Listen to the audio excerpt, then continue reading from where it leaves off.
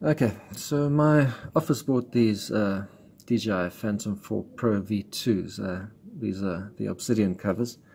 And we got the remote with the screen built in. Now the problem with the screen built in is it doesn't let you run any apps you need. And because we bought these primarily for mapping, obviously we want to run Pix4d or Drone Deploy or something like that. So I spent quite a few hours trying to work out if it's possible to install Pix4d onto these devices, and most of the internet knowledge says you could on the V1, but on the V2 it's impossible. But happily I found a way. So before we start, we've got to enable developer options. So if you swipe down from the top and you click on settings,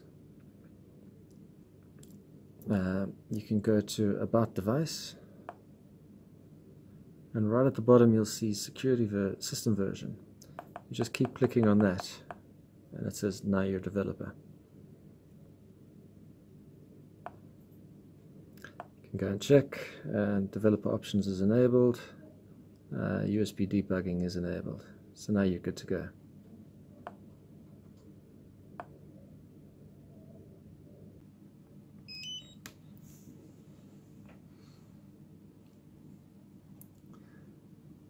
So let's wait for things to boot up. While we boot up, I can tell you what to download. There's 4 files you need. Okay, actually you don't need all 4 of these files. ADB Setup 143 is the version of ADB I used. I installed Terminal just because I like Terminal. All applications. And then obviously to run Pix4d, you need to download the Pix4d and Control+. I've renamed my files just to make them a lot easier to find.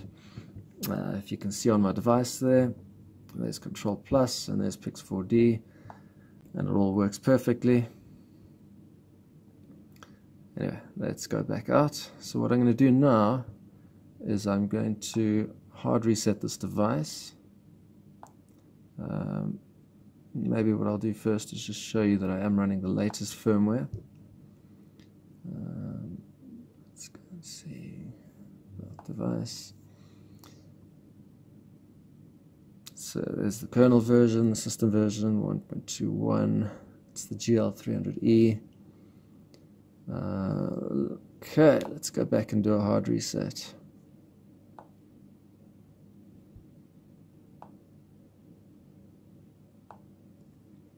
Factory data reset, reset device, erase everything. I'll have the links for the download files in the description.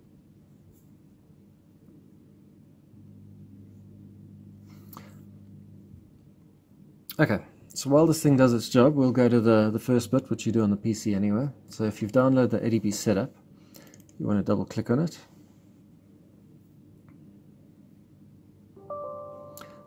Okay, you can approve all the options. First question is, do you want to install ADB and fastboot? You say yes and enter. Do you want to install ADB system wired? Again, yes and enter. Then I'll ask if you want to install the device drivers, and again we do. Yes, enter. Okay, welcome to the wizard. Install, finish, and we're done. Okay, that's great. So the PC is ready to talk to the drones. Just gonna plug in this USB cable.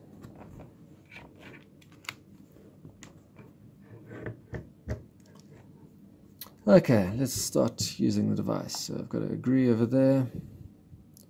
I've got to sign in. Let me just pull this behind the screen.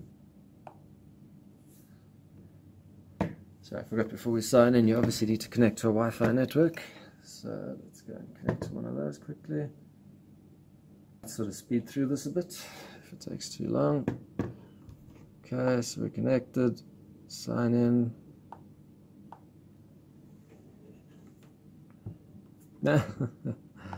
That's always fun, yeah.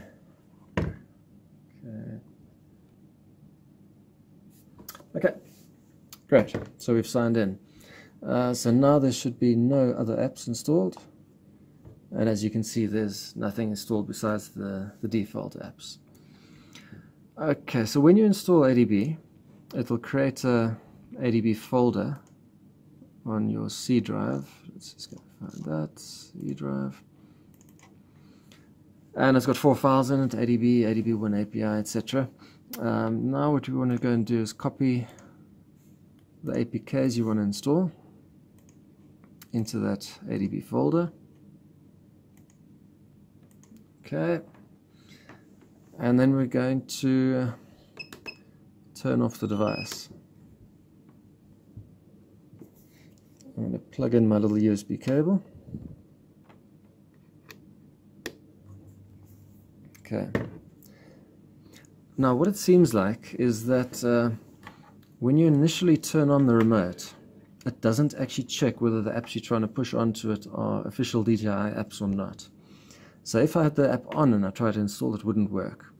So somebody figured out a way to install very small apps that if you turn it on quickly, you can run an ADB install file. But that didn't work for anything over 20 gigs, and Control+ is well over 20 gigs, it's 66 gigs. So I found a way to install using, by first copying the files to the device and then installing from the device, so there's no long delay in the copying. So that's what we're going to run through right now. Okay. Alright, so I'm just going to go and grab the first command. I'll do Pix4d first. Again, these commands will be in the description. So now what you do is you turn on the device, you wait to hear your computer beep, that means it's working, and you very quickly hit enter. Actually, this part we don't need to be quick for.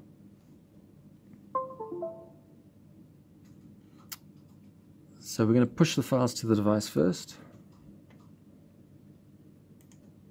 And let's go and push them both while we're here, save us a bit of time.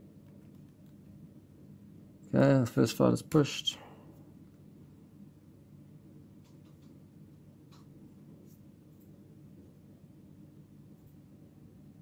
And as you can see, this takes long, which is why it wouldn't work automatically. It looks like the second file is pushed. Now we're going to turn off again.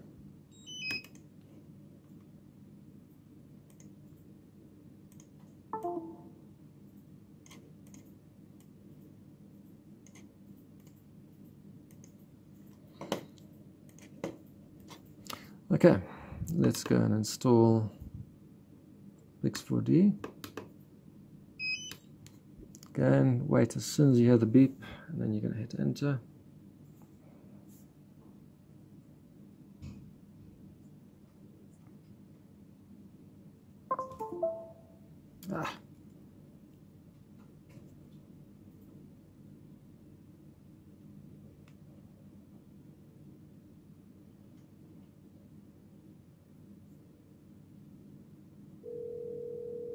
Success. Okay, so that's the Pix4d app. I'll show you quickly what happens if you don't give it enough time. Clyde, grab the handset. Alright, so if you try and install it directly, let's go and have a look. You should get a failure message. Now this kind of upsets me because DJI is making a device and they're trying to hamstring it, which is, you know, something they shouldn't be doing. Anyway, but the trick to get around it is turn off again, be ready to go,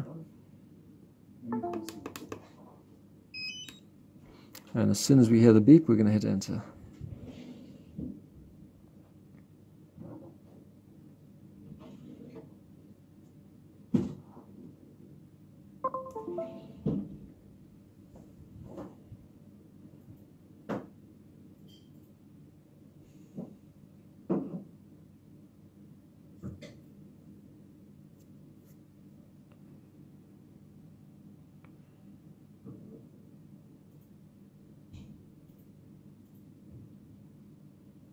Success.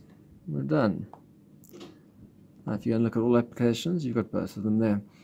Now, one of the other strange things is it doesn't seem to pick up the drone if you just go into Pix4d.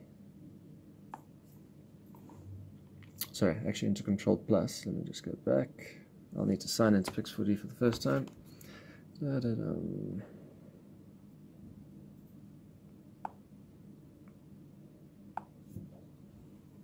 Okay, screen again. Okay, let me just go home. So the big problem is if you go straight to Control Plus, even with the drone on,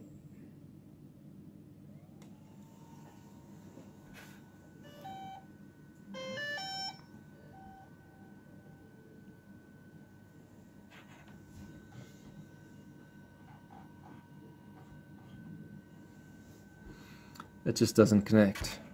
But there's a solution for that too.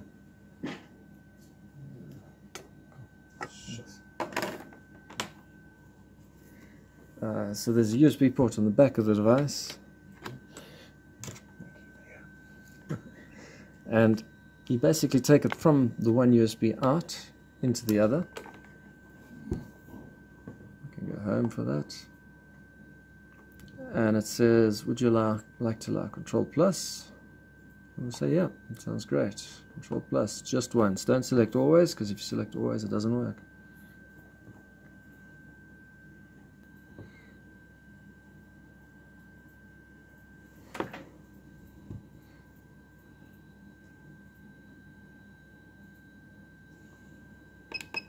Just going to reboot them both. So we'll pull that cable.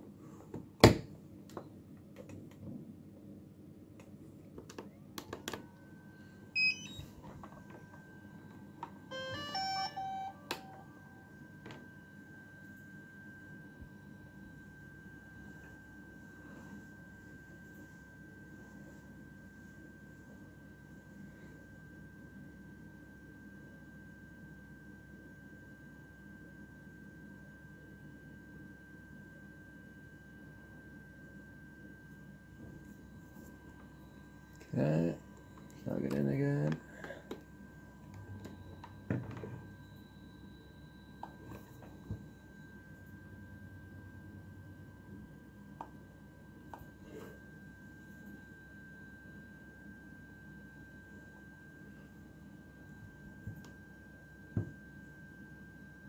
Okay, and as you can see, well, you can't really see, try to be a bit closer, it's connected. And I've done a test. I've flown 2 mapping flights with it already, and it seems to work great.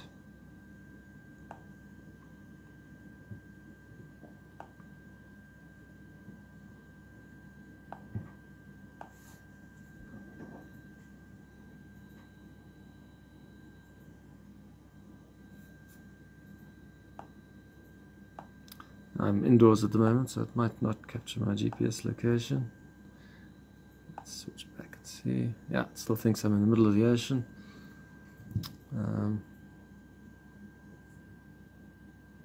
But if I went outside, it would eventually work. And as you've seen before, you can shrink it, you can zoom it, you can rotate it.